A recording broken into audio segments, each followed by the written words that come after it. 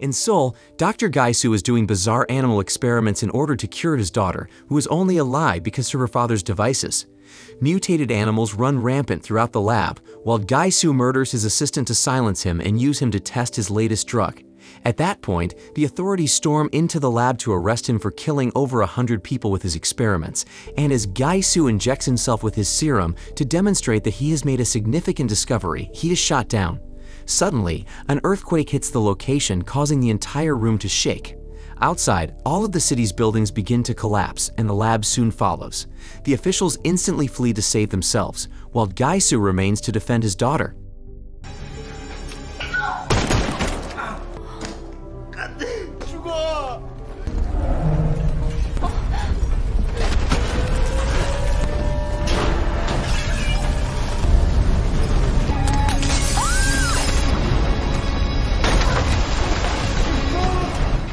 The earthquake finally destroys the entire area, leaving behind a bleak wasteland where the metropolis once stood.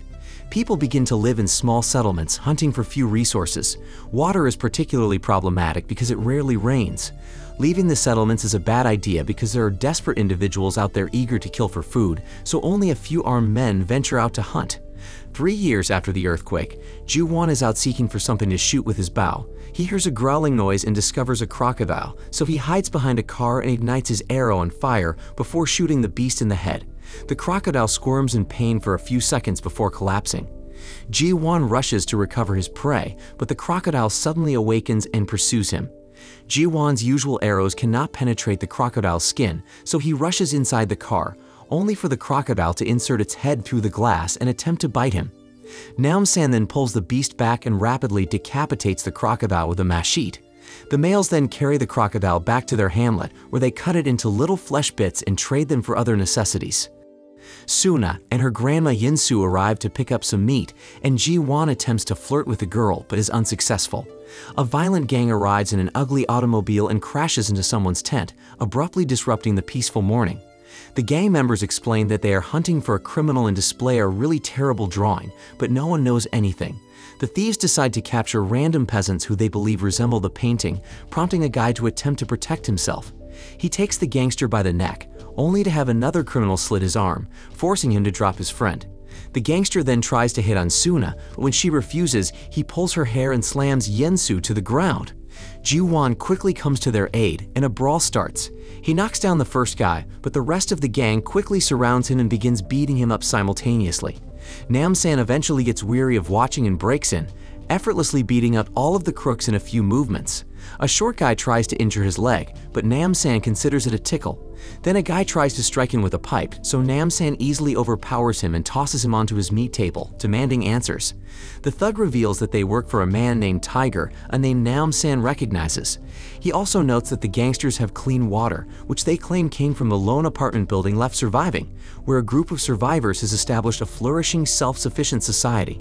When the criminals hear Nam-san's name, they recognize him and rush away. A gang of well-dressed recruiters eventually arrives in the area. They arrive from the apartment complex and are hunting for families with teenagers to protect since children are the future. Suna only agrees to leave for the sake of her grandmother. By nightfall, Suna and Yinsu are still strolling toward the apartment complex with the recruiters. When they notice someone moving in the dark, they rush to hide, but by sending a message with their lamp, they confirm that it is another recruiter. Both groups continue to travel together, and Suna befriends Ju Yi, a girl from another hamlet. Yinsu eventually loses her ability to walk and falls, as does another child's elderly father. A recruiter indicates that there is a medical station nearby where the elderly can relax before being transported to the apartment building later. Just a few minutes later, the gang notices a few cars waiting for them, which confuses Suna because if these vehicles had always been so close, they could have simply transported the elderly here. Sergeant Kwon dismisses her comments, and Suna observes an unusual wart behind his ear. Meanwhile, Yunsu and the old man are led to a gap created by the earthquake, where the old man is thrown off the edge and Yunsu is stabbed. This is noticed by Nam-san and Ji-won, who are out hunting.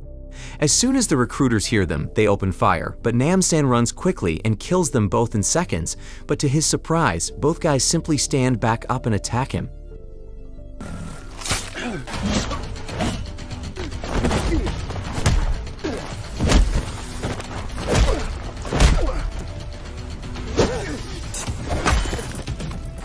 뭐야? Ji-won draws an enemy's attention by fleeing and causing him to bash his skull on cement when he attempts to apprehend him, yet the man is still alive. It is then found that these men likewise have the wart behind their ears. Ji-won, with a strategy in mind, continues to fight and convinces his opponent to walk right into one of his animal traps, catching him. However, the guy simply uses a knife to free his foot and pursues Ji-won again, but just as he is about to kill him, he is pulled down by Eun-ho, who eventually kills the guy for good by decapitating him. Meanwhile, Nam-san continues to fight the other guy and impales him with a metal rod, but the man simply jumps off and attacks Nam-san from behind.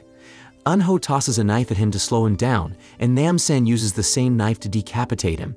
Ji-won and Nam-san then properly bury Yen-su, and Eun-ho reveals that she is trying to reach the apartment complex in order to save the tenants and her subordinates. She used to be in the Air Force, and her crew would fly over the area to rescue any survivors of the earthquake. When they discovered the only building that hadn't collapsed, they assisted the locals in cleaning up the area and rebuilding the community. While they were working, Dae-soo arrived and offered his services as a doctor, but after a few days he revealed his true colors.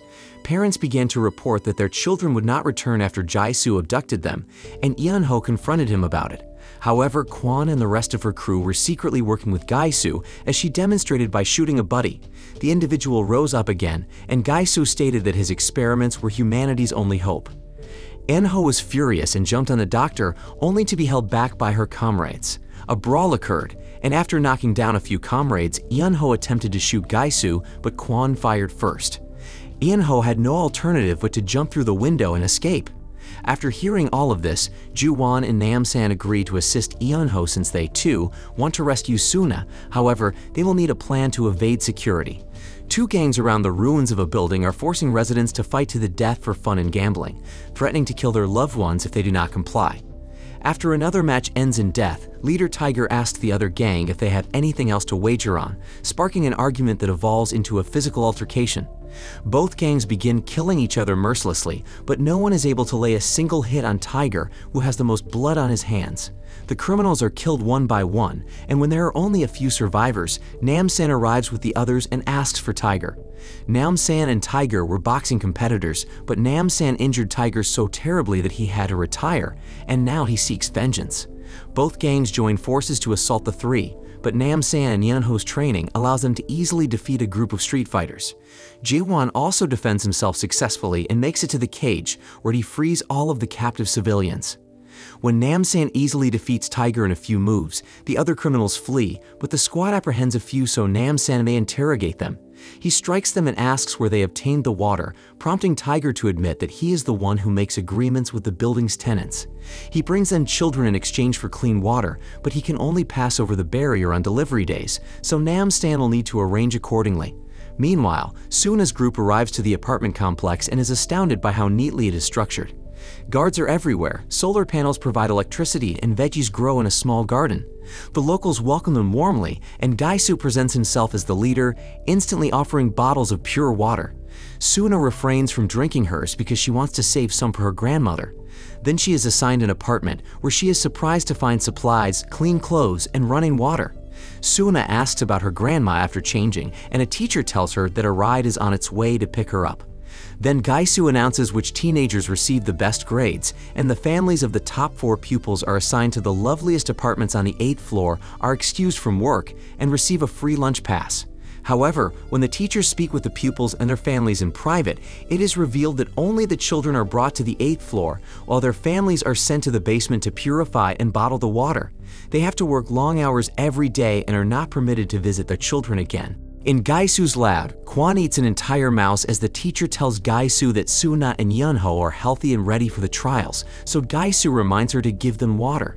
Afterward, the teacher presents the girls to the class, and Suna is taken aback by how all of the other teens are constantly bewildered and have a scar behind their ears. Suna becomes increasingly suspicious when the teacher begins educating them about the human body's weakness and how they must evolve to exist without water. Soon, the class becomes propaganda for Dae-soo as the lone rescuer and their obligation to assist him. During lunch, everyone is handed a bottle of water, and the teacher encourages that everyone drink it, so Suna decides not to. Dae-soo also appears to give them a lecture and selects Judy as his next helper. Suna inquires about his grandma again and is informed that she came quite poorly and will be in the medical facility for a few days. When Gaisu reminds Suna to sip the water, she simply pretends. 할머니가 그 정도로 안 좋으세요? 필요해서 직접 치료해 주시니까 걱정하지. 여기 직접 돌봐드리고 있으니까 우리 순아요. 그러니까 아주 잘 먹고 영양 상태가 아주 안 좋아요. 건강하게 잊지 마세요. Afterward, Jaisu tests his latest serum on Quan, who is concerned about the two agents who have yet to return. He hopes everyone to carry a serum injection with them at all times, but Gaisu gives him a hazy reason why not. After Quan leaves, it is shown that Gaisu is still striving to heal his daughter. Suna sneaks out of bed in the evening while everyone else is sleeping and walks around the building. When she hears them approaching, she dives over the balcony to hide in time. In the basement, the soldiers attempt to send the day workers out to bring in the night shift, but Judy's parents begin to protest because they are not permitted to see their daughter. To avert a disturbance, Gaisu arrives and invites Judy's parents to his lab, assuring they will see their child. Returning to Suna, she sneaks into Gaisu's lab and reads his notes, revealing that he has been experimenting on reptiles to create the serum due to their regenerative abilities. His first tests were performed on young persons, all of whom perished. Suna then unlocks a door and discovers Judy linked to a machine via an incision behind her ear. Suna hurries to hide just as Gaisu comes. When Judy's parents see her, they freak out, so Gaisu attempts to explain that it's for her own benefit, and then he shows them how he cares for his own daughter to prove he loves children. The parents are horrified to see that just the girl's upper torso remains, and Gaisu is ruthlessly preserving her in a glass cage to keep her heart beating. Refusing to participate, the parents attempt to unhook Juhi from the machine, but this just causes her to have a seizure. Gaisu runs to aid her, but it is too late and Juhi dies. Gaisu, enraged, repeatedly stabs the father, and when the mother attempts to flee, Quan shoots her. At that point, Gaisu discovers Suna and uses her as his next test subject. While connecting her to the machine, he explains that he uses teens because their pituitary glands contain a component he needs, which he converts into a serum using the water they consume every day. When he turns on the machine, Suna cries in anguish. Meanwhile, Nam-san and the others come in Tiger's truck, pretending to have a delivery. The guard points out that it is not delivery day, and Tiger is unable to come up with a reason, so the troops become suspicious and investigate the rear of the truck.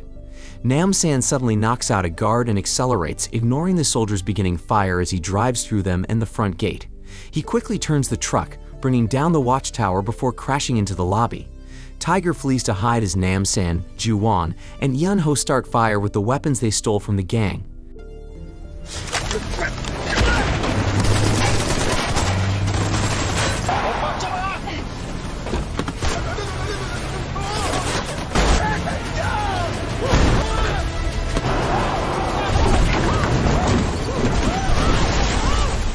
Soon, a few soldiers approach, so Yun-ho beats them down and allows them to ascend the stairs. After blasting a lock, the trio enters an abandoned chamber, where Yun-ho is horrified to discover her friends in a cell. When she frees them, she sees that the troops have transformed into reptile-like zombies who attack immediately. Nam-san swiftly recognizes Yun-ho, and the guys start fire, blowing a few heads up. There are too many of them, however, and the soldiers quickly approach for a hand-to-hand battle. Nam-san and Ji-won do their best to defend themselves, but Yun-ho is stunned and cannot harm her pals. Thankfully, Ji-won yells at her and shakes her out of it, so Yun-ho leaps into action and begins decapitating zombies left and right. Working well together, the trio kills all of the soldiers, leaving no opponent standing. At that point, Gaisu says over the speakers that he will let the group live if they leave now. Using the intercom in the cell area, Nam-san responds that they will not give up and then destroys the equipment, injuring Gaisu's ear with the resultant screech. While Gaisu returns to Suna to take the serum from her body, the trio heads upstairs and blows up a door, killing all of the soldiers on the other side. Soon, backup arrives, so Nam-san instructs the others to go find Suna while he takes care of things here. Then Nam-san fires an extinguisher, creating a cloud of smoke that he utilizes as cover while shooting the incoming guards. When he runs out of ammo, he gets his machete and enters the corridor to kill the troops face to face, quickly chopping through them with his machete and even stealing their pistols to shoot them down. When another squad of troops approaches him, Nam-san uses the dead guys' weapons to kill them all in seconds.